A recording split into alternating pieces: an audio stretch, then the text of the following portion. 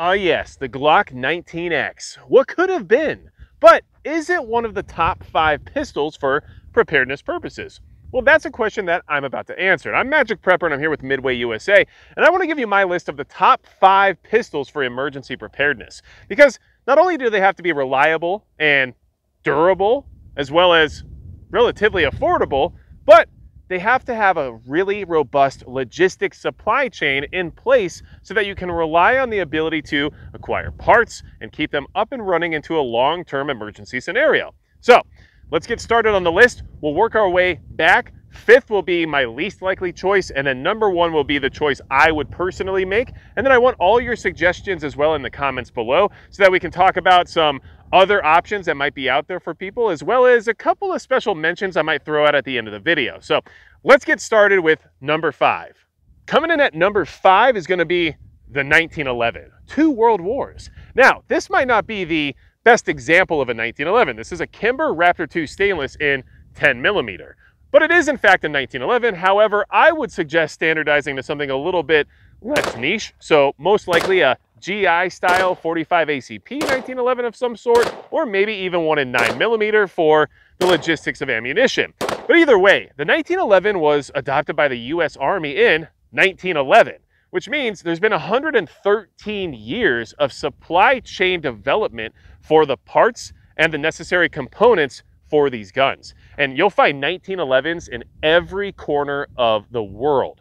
They're everywhere, and they've been around for a long time, and they're still very reliable, very well-made pistols. Now, something to consider is that a lot of the tactical and defensive handgun community has actually recently started shifting over towards using double stack 1911s, like the Staccato 2011s or other similar firearms of that nature. And that's because they have an excellent trigger, they're a safe design, and they just shoot very accurately. So a 1911 is number 5 on my list. Not because I think it's the best option per se, and not because there aren't more modern options that might give you a little bit more versatility when it comes to an emergency scenario, but the 1911 is no slouch, and the parts and the logistics supply chain is most definitely there. When it comes to holsters and anything else you could possibly think of, you can find it for a 1911. So let's move on to number 4. Number 4 on this list is going to be the HK USP. And right here I've got the USP Compact in 9mm, which I think might be one of the better choices, but we'll get to that here in just a minute. Now, the HK USP is one of the most heavily tested pistols ever designed. It's been through numerous trials, and it's one of the most reliable handguns ever made. It's extremely robust, very durable, and has a double action, single action firing mechanism, which allows you to not only carry it safely, but also keep pulling the trigger if for some reason you're having an issue, which you can't do with striker fired or single action only pistols. Now, it also has a decocker and safety mechanism here, which allows you to either run it double action where the hammer is down and then requires a much heavier trigger pull, or you can actually cock the hammer back, turn on the safety, and run it cocked and locked like a single action, just like that 1911 before. Now, this gun doesn't have quite as robust of a supply chain as some of the other guns on this list, including the 1911, because it's slightly more niche, but it has been adopted by law enforcement and militaries all over the world, and it's still in current production, which is a testament to just how good this pistol is. It's still being made to this day, even though HK has already moved on to other variants of this pistol when it comes to the P2000 as well as the P30. So, another thing about this pistol is that it doesn't really benefit from some of the more modernized features we see on a lot of guns today, like having the ability to mount red dot optics or run a flashlight that's not proprietary.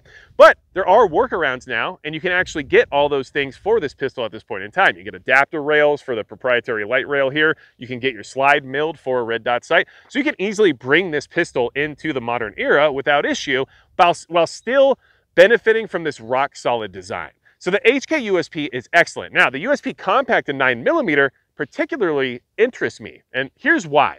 The magazines are actually steel as opposed to polymer like the normal USP and 45 and 40 Smith & Wesson. And the reason that's so cool is because it accepts VP9 magazines. And the VP9 is the most current production pistol that HK makes. So with an X-grip adapter, you can actually use 17-round VP9 magazines in here and get a flush-fitting, full-size grip with the compact model. And then you also benefit from the fact that the magazines are in current production and likely to be in production for quite some time, as the VP9 is just continually getting more popular, especially now that they've adopted red dot optics that come with the firearm from the factory. And we all know that law enforcement and militaries around the world are also using the VP9. So rock solid reliability, bomb-proof design, and a supply chain that works when it comes to magazines and future production. Not to mention that, yes, you can get holsters and everything else for this gun as well. Not quite as easily as some of the other guns on this list, but this is, I guess, yeah, the only gun on this list that hasn't been used widely by the military here in the United States. So what does that mean? Well, it means it's time to move on to number 3. Number 3 on the list is going to be the Beretta M9, or the current iteration of that, which is the M9A4 that I have right here. And this pistol has a lot going for it. Very similar to the HK-USP, it's a double-action, single-action pistol chambered in 9mm. And of course, the M9 was adopted by the US military in 1985. And this pistol, or the M9 variant of this pistol, served in the US military for 32 years, which is a huge reason why it's number 3 on this list. Not only do we benefit from the huge, robust supply chain that was created during those 3 decades of service, but we also benefit from all the testing and data done by the US military during that time. And what that's allowed us to do is come back to the drawing board and have Beretta enhance some of the ergonomics and other features that we now have here in the M9A4, like being able to mount red dot optics, having weapon mounted lights, and having a grip that's a lot more accommodating for the average shooter. And I can't tell you enough just how comfortable this gun is in my hand. It feels amazing. It's an excellent shooting pistol, extremely accurate and very reliable. And it would make an excellent sidearm for any long-term emergency scenario. Then it also has all of those logistics going for it in the sense of military surplus when it comes to holsters, magazine pouches, or anything else.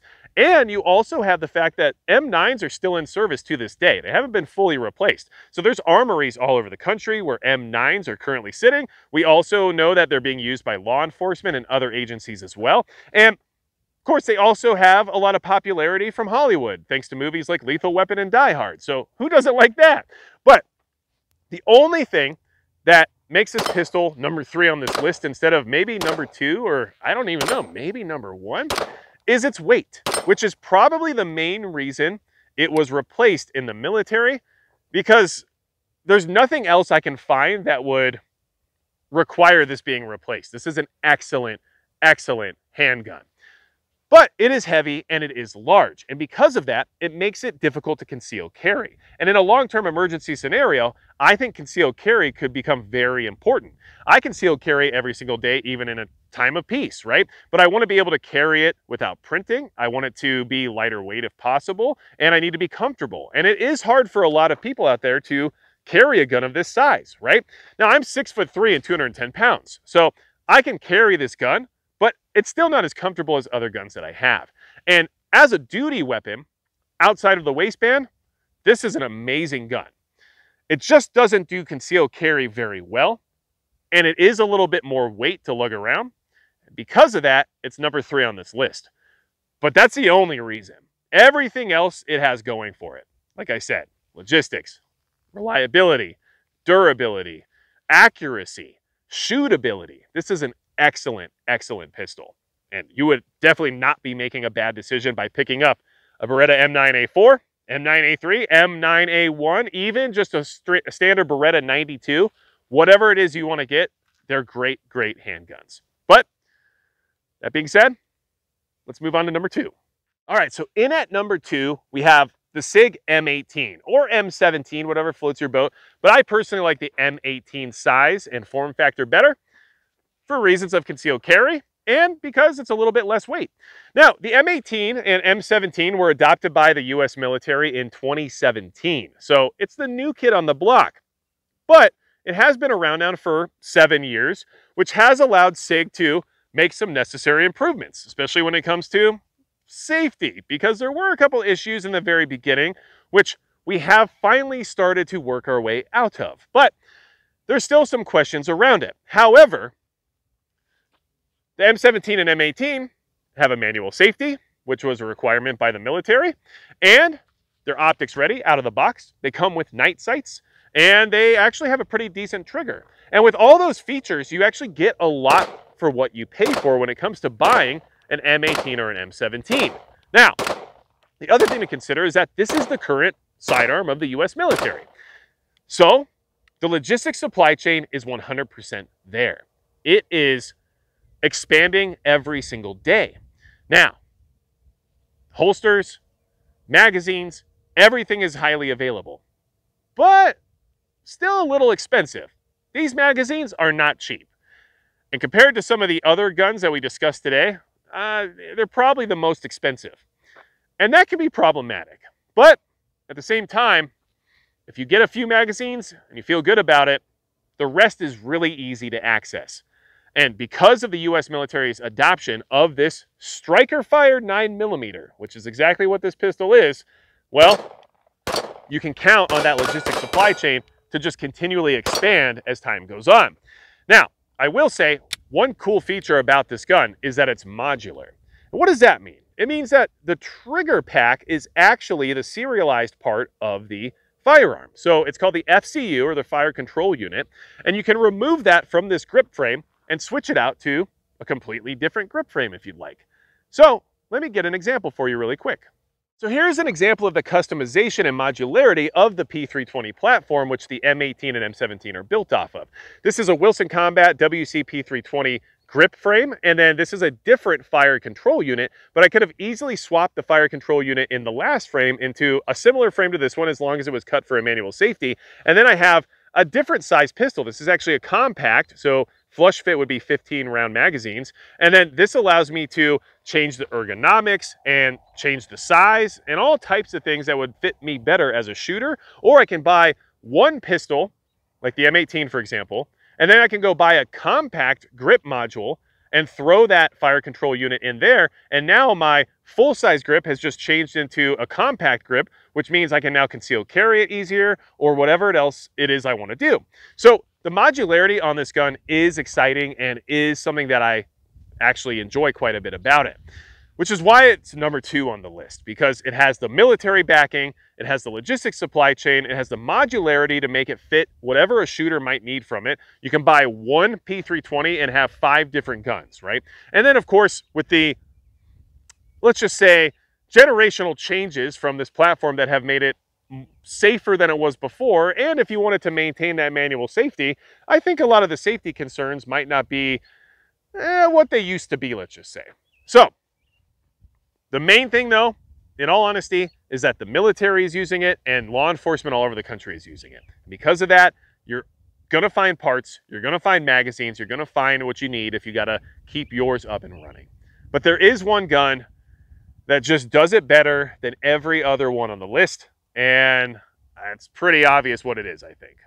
So number 1 on the list is the Glock 19X. Now, you can swap this out for the Glock 19, the Glock 17, the Glock 45, whatever iteration you want to swap it out for, totally fine, because it's still a Glock and it's still built off the same system. Now, this is the gun that Glock tried to get the US military to adopt. Now, I'm sure that there was reasons why that didn't happen, mostly related to cost, right? But this is an excellent firearm, but not for any other reason than extreme reliability and logistics, right? Let's be honest. Is this the best looking gun on this list? Definitely not. Is it the most ergonomic gun on this list? No. Is it the most accurate gun on this list? No. Does it have the best trigger? Definitely not. What does this gun have going? Can I even put a red dot sight on it? Not this particular model. So why is it number 1? Well, first off, the robust logistics of Glock. Every company makes a holster for Glock, either the 19 or the 17, which this would be for the 19, right? And just so you're aware, the 19X is a 19 size slide on a 17 size frame, which is what I personally prefer because my larger hands appreciate that grip, and the shorter slide makes it a little bit easier to conceal carry. That's just my experience. So every single gun manufacturer out there that makes pouches or holsters or I mean, almost anything has something for Glock. If a brand new holster comes out on the market, you're pretty guaranteed that it's going to be able to fit a Glock 19 before any other gun out there, right? Glock just has a logistics game. One.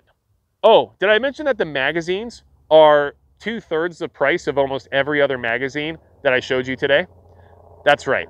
So not only are Glocks economically better when it comes to logistics, but the availability is through the roof. And of course, they're used by the military in some capacities. They're used by police. They've been around for decades. The action has barely changed at all over the years. It's a reliable, robust system that just works when you pull the trigger. And it's one of the few guns that right out of the box you can rely on. And that's just been my personal experience after owning many, many Glocks throughout the years. And this is a gun that I don't want to like. It's boring and it's ugly and it doesn't fit my hands all that great.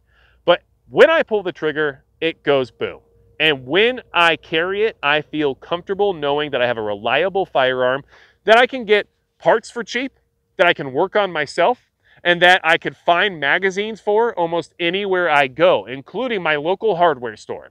Do you think they have SIG P320 magazines? They do not. Do they have Glock magazines? They certainly do. Why is that? Because that's how ubiquitous this gun is.